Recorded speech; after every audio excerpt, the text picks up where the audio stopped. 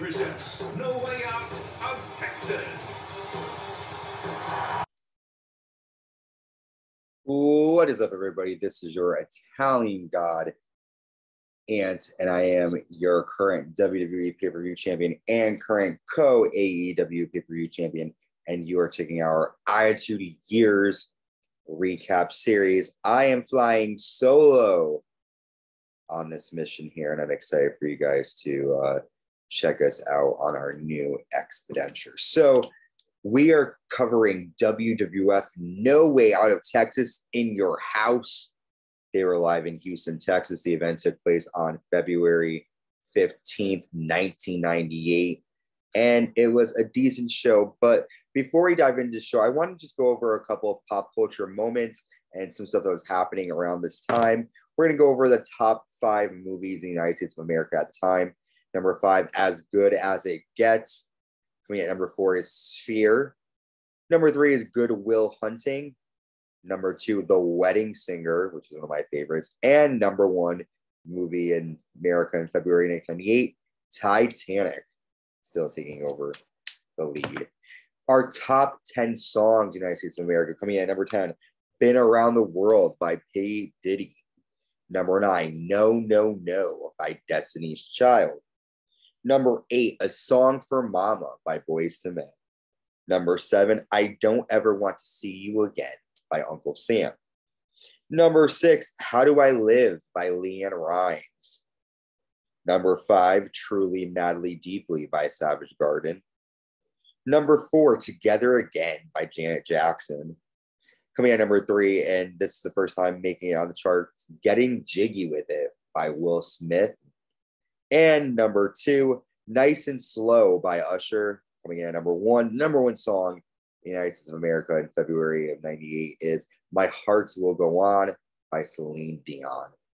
That rhymes out of time. So that is happening here in the world in terms of music and film. And now we are going to talk about all things WWE No Way Out of Texas 1998. And we start off the pay-per-view with a special tag team match. We have the artist formerly known as Goldust, who people are calling Maryland Dust, and Marvelous Marc Mero with Sable and Luna Vachon taking on the Headbangers. And of course, Goldust comes out dressed up as Marilyn Manson. Oh, beautiful people, beautiful people. Before the match starts, Marvelous Marc Mero says there's only room for one beautiful lady, and he tells Sable to leave ringside, which Sable does. The match starts, and Marc Mero punches Mosh and delivers an elbow. Mosh then nails a splash in the corner and clotheslines Marc Mero to the outside of the ring. Mosh suplexes Thrasher off the top rope onto Goldust, but Marc Mero breaks it up. Marc Mero nails a knee lift to Thrasher. Luna attacks Thrasher outside, and Goldust drops Thrasher onto the steps, and Thrasher is now busted open. Goldust holds Mosh as Marc Mero punches away at Mosh. Goldust then punches away at Mosh's head, causing more blood to come out of Mosh's head. Mero then has wrist tape, and he chokes Thrasher with the tape. Mero then nails a sit-out powerbomb, but Mosh breaks it up. Thrasher counters a TKO into a DDT. The Headbangers nail a flapjack to Goldust. Luna then drops Thrasher on the top rope, and then Sable walks down to the ring. Marc Mero nails a TKO to Mosh, but then all of a sudden, Mero and Goldust have to separate Sable and Luna from fighting because Sable confronts Luna at ringside, and then Mosh rolls up Marc Mero to get the win for the Headbangers. After the match, Sable yells at Luna, and the two are kept apart. So this is a great opening tag match. I didn't expect a lot from it, but the Headbangers showed they were a great team. This pairing between Marc Mero and Goldust is eventually going to come to a head, but it's cool to see the beginning formation of this team and seeing Sable, wow, beautiful lady, coming down. I'm excited to see that. Next, we have the WWE European Champion Owen Hart backstage, and he says he's going to bust Triple H's legs tonight. We have our next match, and Sonny is the guest ring announcer for this. The WWE Light Heavyweight title is on the line. The Light Heavyweight Champion Taka Michinoku defending against Pantera, which is Panther. Before the match starts, Too Sexy Brian Christopher walks down to the ring. Pantera nails a plancha to the outside. Michinoku jumps on the ropes and nails a springboard splash to the outside on Pantera. Pantera nails a reverse Hurricane Rana off the apron to Taka Michinoku. And then Pantera nails a suicide dive into the railing. Pantera then nails a backbreaker and applies a submission to Michinoku's back. Pantera backdrops Taka to the outside and lands a swanton to Michinoku's back outside of the ring. Pantera then nails an elbow drop to the back and a moonsault, and Pantera gets a 2 count. Taka Michinoku then nails a flying knee to Pantera's neck, and then a missile drop kick to the back of Pantera, and then Taka nails a Michinoku driver for the win, and Taka retains the light heavyweight title. After the match, Taka Michinoku takes out both Jerry the King Lawler and Brian Christopher with the plancha, and he escapes the ring.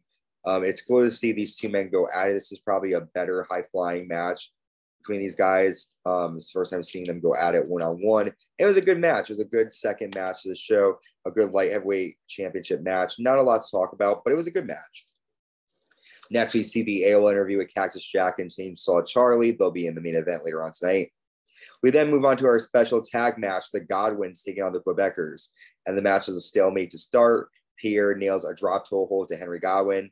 Henry nails a double clothesline and a shoulder breaker to Jack. Phineas drops Jack with a spine buster and a leg drop and gets a 2 count. Phineas then nails a headbutt and he punches Jack into the ropes. Jack nails a reverse elbow to Henry. And then Henry nails a huge clothesline and gets a 3 count. And then after the match, the Godwinns nail the Quebecers with slop bucket shots to the face. Very, very interesting to see these two teams go at it. It was a random special attraction match. The build-up was that the Quebecers had stolen the Godwinns' slop buckets, and the Godwinns were mad, and that was pretty much the storyline of that. Next, we have our NWA North American title match. The NWA North American champion, Jeff Jarrett, with Jim Cornette taking on Bradshaw, and Bradshaw attacks Jeff Jarrett with his chops. Bradshaw then bounces Jarrett and Jim Cornette's heads into one another. Jeff Jarrett nails a missile drop kick and gets a 2 count. Jim Cornette chokes Bradshaw with a racket, and Bradshaw nails a roll up and gets a 2 count. Bradshaw chops away at Jarrett.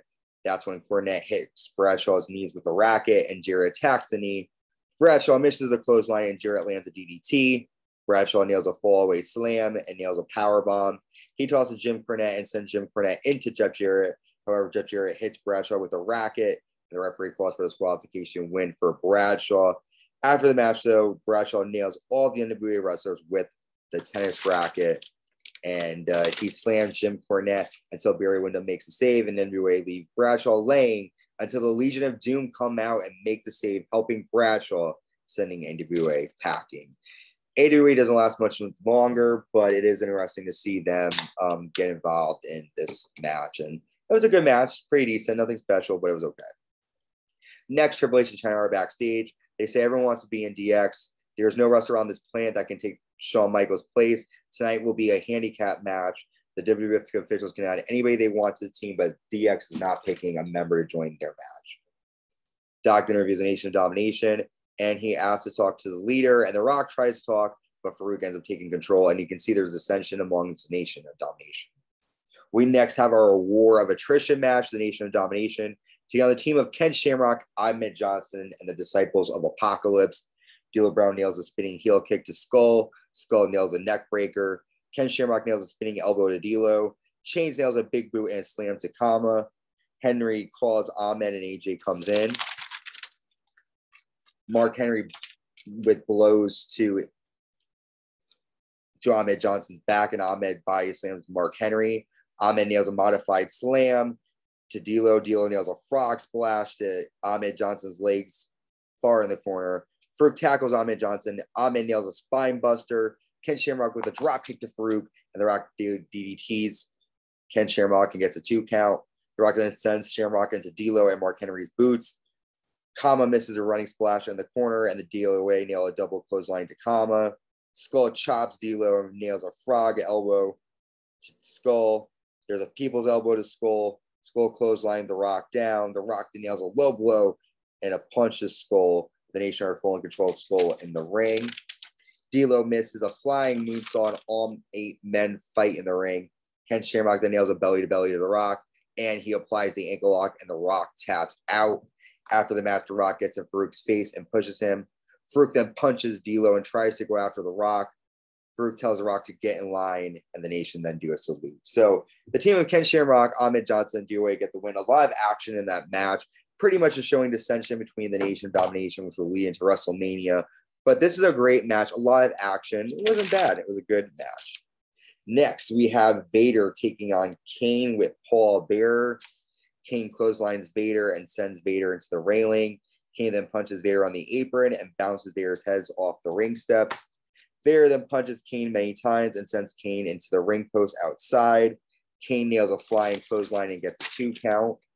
Kane suplexes Vader, and Kane jumps off the top rope with a blow to Vader's neck across the ropes. Kane DTs Vader, and Vader nails a splash in the corner. Vader clotheslines Kane and hits a splash. Vader nails a moonsault, but Kane sits up. Vader uses fire extinguisher on Kane, and he power bombs Kane.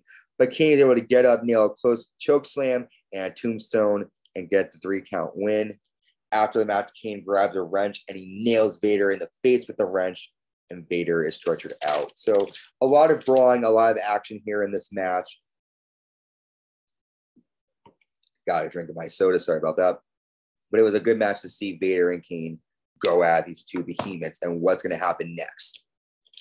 All right, we're at our main event, No Way Out of Texas, the non-sanctioned match. We have the team of Stone Cold, Cactus Jack, the WWF European Champion, Owen Hart, and Chainsaw Charlie, taking on the team of Triple H, the WWF Tag Team Champions, the New Age Outlaws, and member Savio Vega with Chyna. Stone Cold nails Billy Gunn, the Road Dogg, and Triple H with a trash can lid to start the match.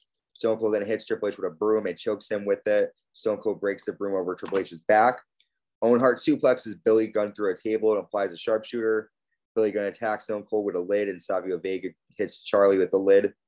Triple H nails Cactus Chainsaw Charlie many times with a trash can and then nails a DT on the lid, and Owen Hart breaks the count. Owen Hart applies a sharpshooter on Triple H. Road Dogg powerbombs Chainsaw Charlie through 2 chairs. Billy Gunn then nails a pile driver to Chainsaw Charlie on the lid and gets a 2 count. Road Dogg then suplexes Chainsaw Charlie on top of a trash can lid, and Stone Cold then tosses the trash can at Billy Gunn. Triple H hits Chainsaw Charlie with a chair twice. Cactus Jack then takes control for the team, but Billy Gunn DTs Cactus Jack outside the ring. Billy Gunn throws steps at Cactus Jack in the face. Savio Vega then wraps barbed wire around Cactus Jack's body, and then Savio Vega puts it around Cactus Jack's mouth. And then Savio sends Cactus Jack into a chair, and he nails Cactus Jack with a chair shot. And then the ending comes after Billy Gunn accidentally nails the Road Dogg with a steel chair. Stone Cold is tagged in, and he cleans house, and Stone Cold nails a stunner on the Road Dogg and gets a 3 count. After the match, Stone Cold Steve Austin then nails a stunner on Chyna after Chyna comes in and shoves Stone Cold. This is a great pay-per-view of the Attitude Era, beginning to show more and more of their darker side in WWE. A lot of stuff happening. It wasn't the greatest pay-per-view, but there was definitely some standout matches. For me, the better matches were the opening tag match. I enjoy the War of Attrition. The main event was great. A lot of good stuff happening with No Way Out of Texas.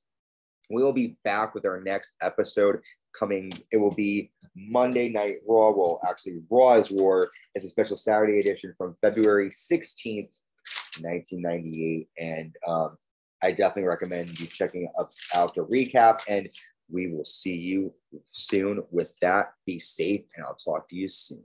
Bye.